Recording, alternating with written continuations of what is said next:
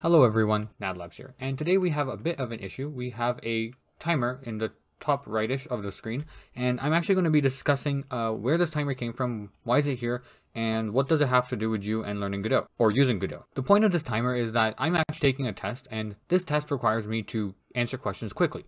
As you can see over here, we have a 60 seconds. I can change it to be 90, 15, 30. I usually use 30 for my test conditions when I practice, but generally it's around 90 seconds for the test. I just want to do 3 times faster because I'm crazy like that. And on top of that, I also want to be able to understand when did the time, like how many seconds were spent on a certain question. So let's say I was doing a question right now. I was trying to answer A, B, C, D, and by the time this timer's up, epilepsy warning by the way, when it's up, it will flash lights at me and it will try to make me like move on. If I'm still stuck on the question and I really need to stop this timer, I can right click and make it slow, but it's still there on my screen and it's really annoying. Just for a heads up, the screen that the test is taken on, black to white switch alert, but it's actually white. So when this is flashing on that white screen, it's a lot more annoying because it's the only thing that my eyes can really focus on. I guess the same applies when it's black, but it hurts a little bit more when it's white. On top of that, I can set whatever seconds I want. If you're wondering why 4 is there, I was using that for testing. But you can see here, I can have like 90, and then it will count down 90 seconds. So, what's the point of this video? Well, the beginning part of this video, or in the beginning of this video, I want to discuss a very key idea. When you're making things in Godot, if it's apps or games, you want to first identify a problem. And when I say identify problem, I don't mean, oh, I want to do X, Y, Z. You have to clearly state what is the issue. For my test, the reason why I made this app, the reason why this is on my screen over here is because I needed to solve 2 problems. I wanted to, the first problem was that I was going slowly. I was too slow. And I would forget the time.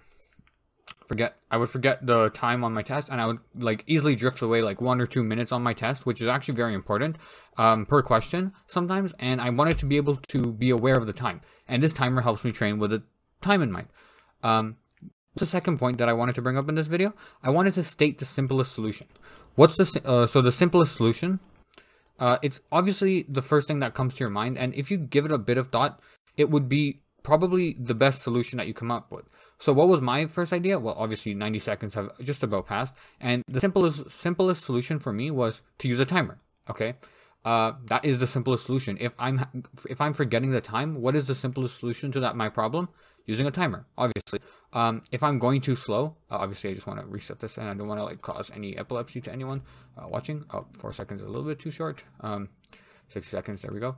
If I'm going too slow, what's the issue? The issue over here, or the solution to this issue, is not a timer, but it's an alarm. It's an alarm of sorts, because if I'm going too slow, I want to make sure that I'm going a little bit faster than the alarm can take off.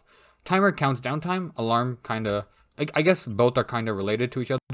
Alarm can be used as a timer, but alarm has the idea of being alerting and bringing me back to focus. So how exactly do I go about making it? Or at least, what's the most important step?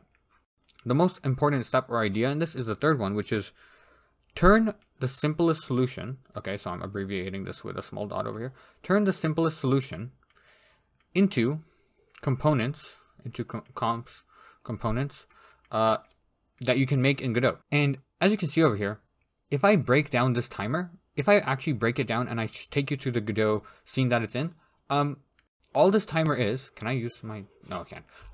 All this timer is a node, a label to count down the time, a progress bar to see how the timer is going, or to visualize the timer, an HBox containing 2 buttons, a timer to count down the actual time, another timer. Honestly, the way I built it wasn't the best. You can use 1 timer for the entire project. I use 2 because it's simpler. A color rectangle to play the animations of flashing me when I am going too slow. And all you have to do is kind of glue that together, which with a small like, oh, play when the timeout has happened, you know, play an animation. So what does that entail? If I was just going to draw it out over here, this kind of entails, you know, using a timer, using UI nodes.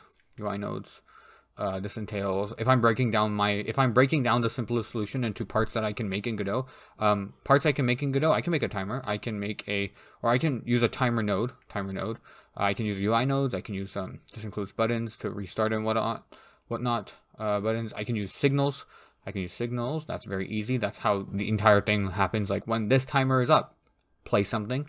Kind of breaking it down into simple bite-sized pieces. I need a way to visualize, and I need a way to like manipulate the operating system in a way to make this window always on top. This is actually its own independent window that I can click on, and I can even move around if I wanted to with the arrow keys. So I need a way to do that. And after all this, after breaking it down like this, it's not too hard to make something like this. Of course, I can do a small code walkthrough, which is just a couple of variables. Then I define what exactly I want from everything. Very simple. Like every 1 second, I want to decrease a number. Then I want to update that number. And then I just want to update the bar that I took the number from, and then just print to make sure I know that it's happening. For example, over here, every 1 second, something happens. And then it'll print out over here, also update over there. And when timeout, I want to show the color rectangle. Oops. I want to show the color rectangle. I want to play animations. And all of this is very simple. It's a very simple idea. But when I combine all of them together in this simple app, it lets me do something where, oh, 60 seconds or 90 seconds have passed. Play an animation to bring my attention back. And as you can see, if you're like wandering anywhere, like if your eyes are over here in the bottom left, they're kind of averted, or they're kind of brought back to attention up here in the flashing corner, because that's the idea of this app. It's to remind you of the seconds. And that's something I built in Godot to help solve my problem of performing my test too slowly. And I want to share this idea, or at least this framework of breaking down your problems into little, very clear 2 to 3 sentence words, finding out the simplest solution by like clearly stating, okay, I'm going too slow, or this enemy, I need an enemy to do XYZ. What can I do? How can I break it down? Once you find a way to break it down into ways that you can build it in Godot, and then actually go build it. Because I feel like the third step is not talked about enough, because most of these simple solutions you could probably build in Godot. Very few, or I will be honest, very few actually require some sort of advanced algorithm. But even if they required some sort of advanced algorithm, who's to say you can't build it and make it and implement it and then make a tutorial about it? Because that's kind of how this entire channel started. So I just wanted to make a quick video explaining that, hey, this is something I recently built in like 10-20 minutes, and it saved me a lot of time when I'm doing my practice questions, because now I go a lot faster when I have to actually perform my test. Because like, let's say I do, usually I use 30 seconds. I said earlier that each test question takes about 90 seconds. If I do it in 30 seconds, that's 3 times the speed. If I'm doing the test 3 times faster, I'll be done within 30 minutes-ish. I can check my test over 3 times, and I can make sure it's perfect. That's the way I see it, and that's the way to solve my problem, because I already did the test once. I didn't do too well. I want to retake it, so I'm obviously going to be training a lot harder. 3x harder is not out of my reach, and by the timer ends, I will also be ending the video. Have a great day. Bye.